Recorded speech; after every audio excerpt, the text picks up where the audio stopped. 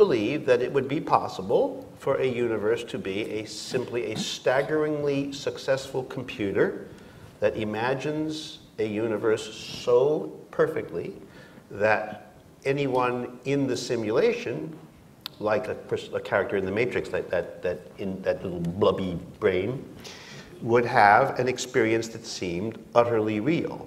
Right. So a lot of people have proposed that as a possibility in the whole premise of the Matrix or anything like that, is that just as we can build simple virtual realities today with simple simulated creatures living inside them, maybe in the future with vastly more powerful computers, you could build more complex virtual realities with more complex simulated creatures inside them.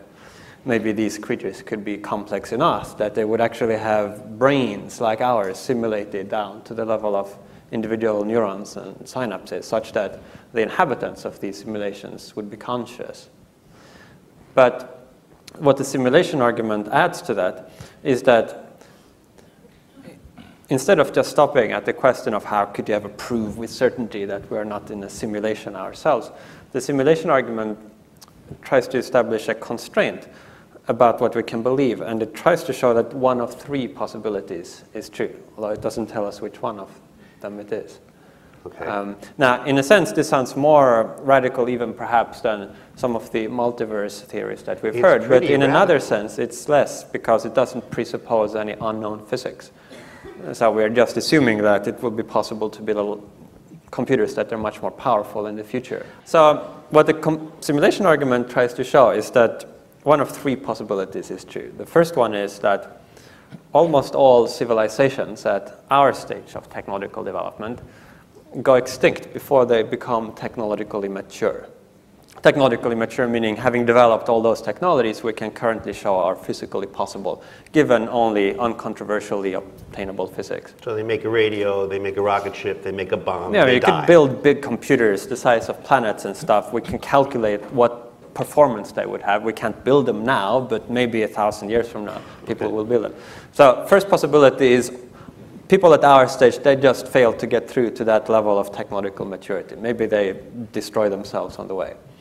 Second possibility is that almost all civilizations that do reach technological maturity lose interest in creating these kinds of ancestor simulations, as I call them. These would be detailed computer simulations of people like their historical predecessors.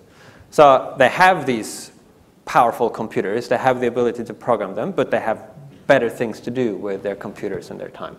Okay, here comes three. Right, and the third possibility is that we are almost certainly living in a computer simulation. And the argument, in its full version, it requires some probability theory, but the gist of it can be grasped quite simply and intuitively. So if you imagine that the first two possibilities do not obtain, that means some non-negligible fraction of civilizations at our stage do reach technological maturity, and some non-negligible fraction of those are interested in creating these ancestor simulations. They devote some non-trivial fraction of their resources to this end. You can then show that there would be many, many more ancestor simulations than there would be original courses of history, because why would there be more simulations? Because if you calculate the computing power that a technologically mature civilization would have, and the computing power that would be required to simulate all human brains, it turns out that the latter quantity is a tiny, tiny fraction of the former. So, in other words, by devoting a tiny fraction of their computational resources to this end, they could create astronomical numbers, billions and billions and billions. So you're saying that if the assignment in Mrs. Maggetti's class on the planet Xantar in another universe is, all right, everybody, I want you to make a universe with extraordinary accuracy, and I want you to create 1 billion people with every neuron in place so they all think they're alive. Everybody go. And then Johnny says, can I do it with real matter? Can I make it with like energy and math? And so no, Johnny, that would require 50 tons of stuff. We're just going to do this with bits and bytes. So everybody in the class does it with bits and bytes. And then in the next year, people just keep hitting the repeat button. And so the cost of making a pretend universe is just infinitely smaller than making a real one?